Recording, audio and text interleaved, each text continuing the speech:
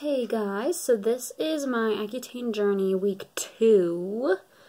It's been a little bit over 2 weeks. Like a couple days over 2 weeks.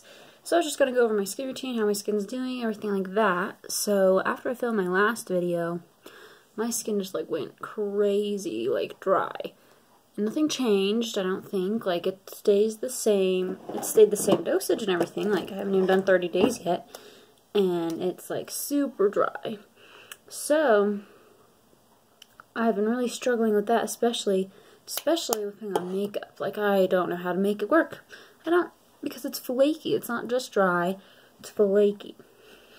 So since I just washed my face, I'm gonna go through my morning skincare routine with you. Because I'm really dry because I just washed my face. So the products that have been working for me, that I've showed you that I was going to start using, has been this Cetaphil Foaming Facial Cleanser, or whatever, face wash.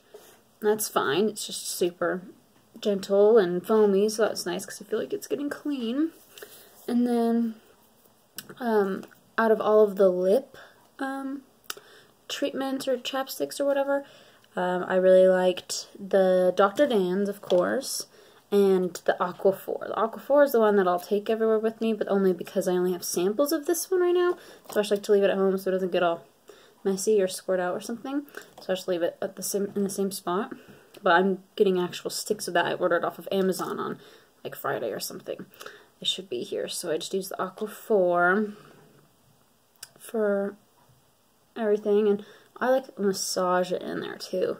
I don't just like put it on, but I like do little mini circles. I'm lucky because I knew my lips would be bad because they're already so dry without this drug.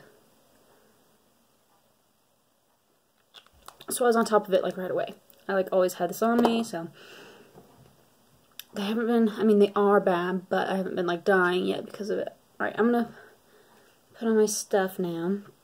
So, I'm going to start with this Daily Moisturizer with Sunscreen by Neutrogena.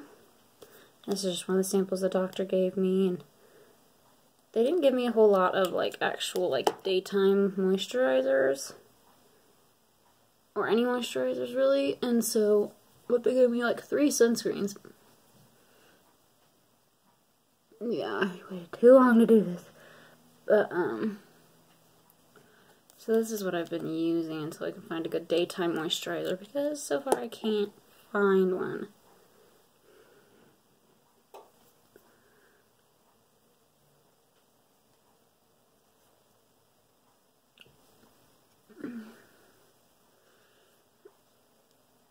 So, that's it. I should have done this. Should have had this already after I washed my face though, because now the dryness started to come out, but that's okay. And then I showed you guys this one, this CC Plus cream or whatever, and yeah, still not a fan, especially with the dry patches. Maybe if I don't have the dry patches, it would work, but it just clings to those. I don't think it makes my makeup sit well.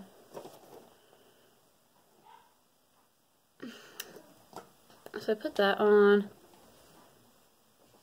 I'm kind of letting that do its magic. And then I also put a sunscreen on over it. I'll show you what this is in a sec. So this is the sunscreen that I use every day. Like before this, I've used it for years. I learned about it in school, this brand. And this probably isn't the best sunscreen to use because I'm on Accutane, but it's a sunscreen I use that I know is really good. So it's Ultralux Face and Body SPF 30. Microvenom Anti-Aging by Ultralux. Ultralux is my favorite. But I don't have a whole lot of products that I think would work with Accutane that are gentle enough. So that's okay though, because they're expensive anyway. But yeah, so also, back to the lip creams, I had this Episerum that I showed you guys last time too. And this one's not my favorite. I'll use it, you know, but I'd rather use the Aquaphor or the Dr. Dan's Quarter Bomb. So that's what I've been doing. And then I also use like this baby sunscreen. Not like the biggest fan. I still haven't used this CeraVe one, but maybe I'll do that soon. Yeah, and I just used this CeraVe foaming facial cleanser. I think it's similar to the Cetaphil one, but I still like the Cetaphil one because it comes out foaming. So I just feel like it starts working faster and deeper. So at night, what I do is I wash my face. So I would remove my makeup with this Halo makeup remover wipe sponge thing. And then I wash my face with the Cetaphil, super gentle. And it's been really hard lately not to exfoliate with all the dry flakiness I've been receiving. I don't know if you can see that in my nose and on my chin right here. So it could be breakout because of it, I think. Those are new, guys. But I figured that I would definitely be breaking out before anything's getting better. So it got better and now I'm breaking out. So, but that's okay. It's like, hasn't even been a month. That's what I've been expecting. And then, so at night, yeah. So I'll use this to wash. And then sometimes I'll exfoliate with my microfoliant from Dermalogica. But that's, I don't recommend doing that. I still have to ask, I think it just told me not to exfoliate. But now I like don't know if that's just from something I watched or from my doctor. So I'll have to ask her when I see her. But yeah, I'm trying not to because it does make my face super sensitive after. But yeah, and then I use and this is bad, but I know it helps with redness and soreness, irritation. Is the emu oil, and then I will use Mario Badescu Chamomile Night Cream, which I do really, really like. It's like super rich and creamy. But yeah, and so now I would start doing my makeup and everything now that everything's soaked in. What I really want to get is one of those like mist beauty waters or toners. I have a toner, but it doesn't like mist. So if I forget to put it on or something before or something, then you know, I can't use it. Yeah. So my skin's been really dry. It's been really hard.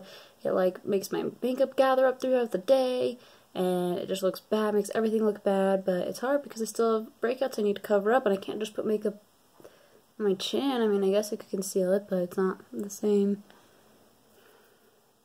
I think I'm gonna put a little bit more moisturizer on.